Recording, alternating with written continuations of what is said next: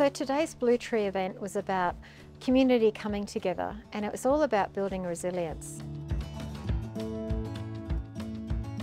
The Blue Tree Project is basically you paint a tree blue in hopes for mental health awareness and suicide prevention. When people are driving past this blue tree into Walcha, it is hoped that people will start the conversation around their mental health, their mental wellness.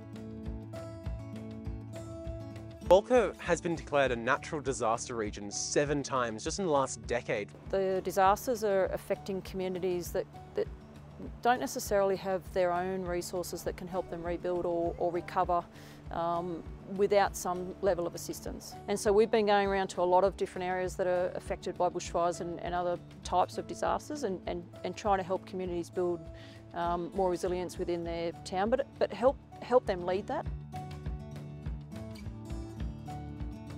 So today's event was one of the projects that we've been supporting, and it was to help build resilience in Walcha.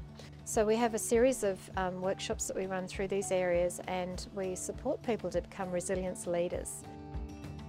The community really came together to help me do this through council, through Relationships Australia, through Rotary, through all the other organisations that helped. The atmosphere of today's Blue Tree Project event has been wonderful. It has been so broadly supported by council, by our local community groups and by the community in general. I think that it's just a testimony that community-led resilience is definitely the best approach, and it's one that definitely gains the most support and most community connectiveness.